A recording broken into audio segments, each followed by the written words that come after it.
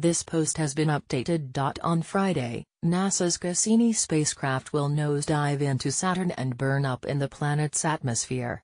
It's the final, suicidal step of a months-long dance through Saturn's rings that has given scientists an unprecedented view of the sixth planet from the Sun.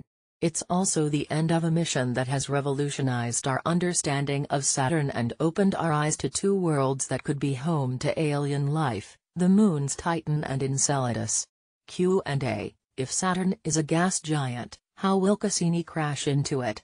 Your questions answered by a NASA expert. It really is the end of an era. And Cassini fans are devastated. To understand why, you have to understand Cassini, a plucky, school bus-sized spacecraft that has been orbiting Saturn since 2004. First, a brief bio. Cassini launched on its billion-mile journey from Earth to Saturn on October 15, 1997.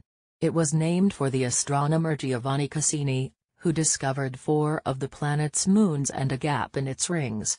Cassini also carried a single passenger, the Huygens lander, built by the European Space Agency and named for the Dutch scientist who first spotted the moon Titan. Cassini and Huygens arrived in Saturn's orbit 7 years after launch, in July 2004. Several months later, Huygens split off and touched down on the shore one of Titan's lakes of liquid methane. It was humankind's first landing on a moon other than our own, and the first landing of any kind in the outer solar system. Cassini, meanwhile, was the first probe to orbit Saturn. Pioneer and Voyager had simply flown by, in 1979 and 1980, respectively. Cassini has been extraordinarily successful, indisputably one of the most successful planetary missions ever. Its flight was smooth, its instruments worked, its software rarely acted up.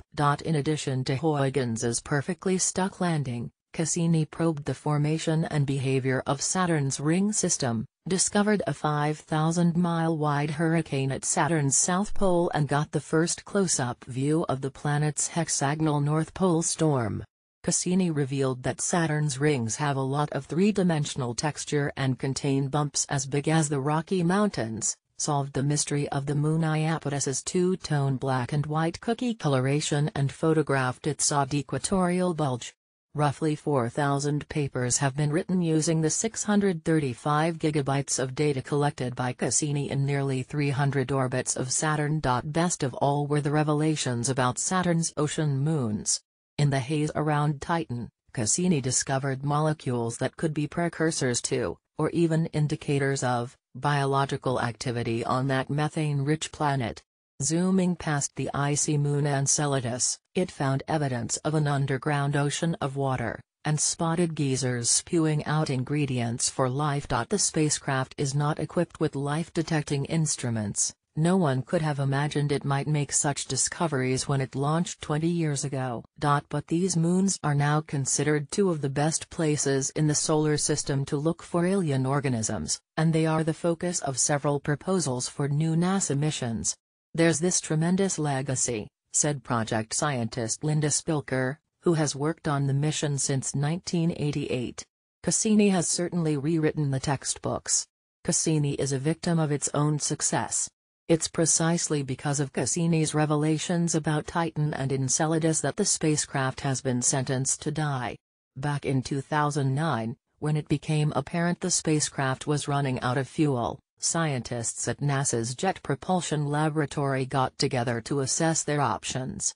The craft couldn't be left to float around in space, on the off chance that it might be knocked out of orbit and crash into one of the potentially habitable moons. If that happened, Cassini could potentially contaminate those worlds with Earthling microbes. The mission team considered moving Cassini to a more distant orbit, or sending it off to another planet.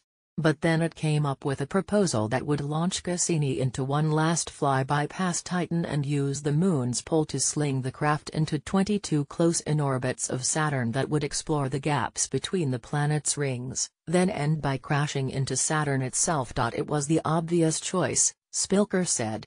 She compared these ring-grazing orbits to a brand new mission.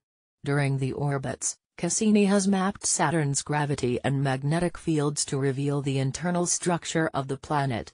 It got close-up views of the rings and even sampled some of the icy particles that constitute them. It's expected to finally figure out the length of a Saturn day, a measurement that has eluded scientists for decades. The grand finale began in April, and ends with a fiery plunge into Saturn's atmosphere in the early hours of Sept. 15. On that day, scientists who have worked on the mission during the past 30 years will converge at the Jet Propulsion Laboratory in Pasadena, California. Just after midnight, the spacecraft will point